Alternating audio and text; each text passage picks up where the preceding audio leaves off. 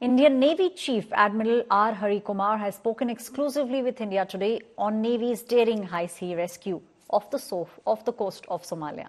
Listen in.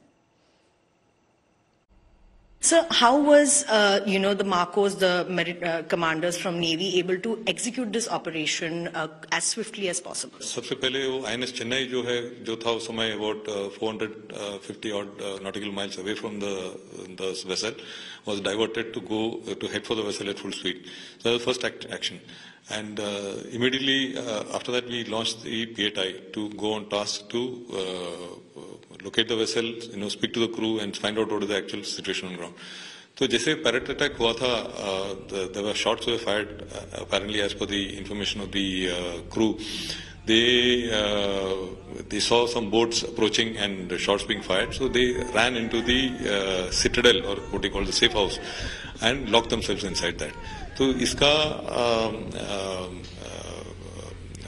the capability of such a safe house is that you can remain inside for perhaps 24 to 48 hours, and by which time a ship or somebody will come to help you or rescue you.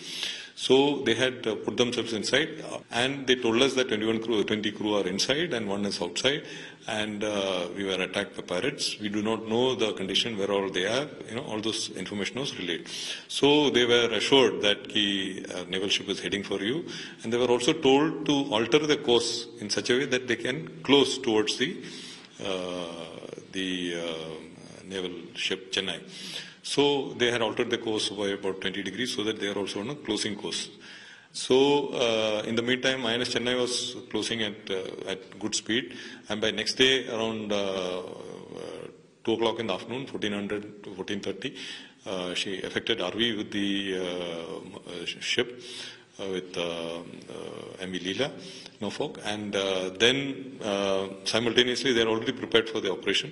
So we had a Sea Guardian giving live coverage from the air and also relaying all this information to the IFC IOR at Gurugram. Then a helicopter was launched to give aerial cover for air support from the close proximity, and the Marine Commandos were launched from the ship by boat. So at this point it was not known whether it is, how many pirates are there. Approximate number was known, about 5 to 6 pirates were around, and whether still there, not there, whether they put any explosives, IEDs, etc. Nothing was known. So they had to really, board prepared for a armed intervention and expecting some sort of resistance from the ship.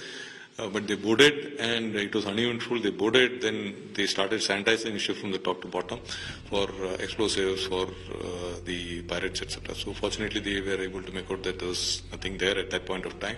Then they rescued the crew, and they also rescued that one crew member who was hiding somewhere else. So all 21 crew were rescued, 15 Indians and the rest Filipinos.